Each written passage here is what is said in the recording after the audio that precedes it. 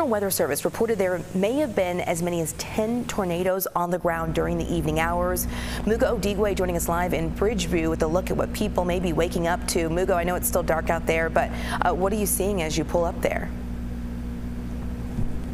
Yeah, so we've been driving throughout the area this morning looking for damage, especially out here in Bridgeview, and this is what we came across. If you look down here, you can see just this huge part of this tree that came tumbling down because of the strong winds from the storms that we saw yesterday. And if we pan up, you can see part of where that tree broke in half when it came down. But we're not just talking about what we're seeing out here. I want to get you to video of what other areas looked like, especially as the strong winds and the rains came tumbling down. It was raining throughout the day yesterday, especially last night. Even as we were out in our own house, we could feel the wind and hear it as well. But take a look at this video, because what you're seeing here, this is near Foster and Pittsburgh. Part of this tree basically broke in half. Then there's also this other tree that uprooted from the ground. And we're not just talking about trees.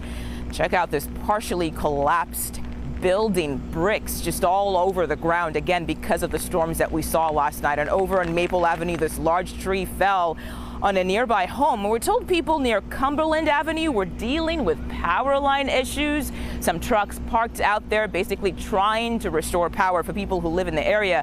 And then we came across a car which the windshield was shattered, again because of downed trees. But back out live here again, what we're seeing is this huge tree on the ground. This is a driveway out here, Audrina, but you can't really get in or out of this driveway because of the tree that is blocking it. I will also mention a very sad situation, because it's not just cleanup that people will be dealing with today. Over in Cedar Lake, Indiana, we're told one person was killed after a tree fell on a home. So again, cleanup and a very unfortunate situation for people over in Cedar Lake, Indiana. I'll send it back to you, Audrina. Yeah, so devastating. Mugo, thank you so much for giving us a look at the damage that you're seeing there.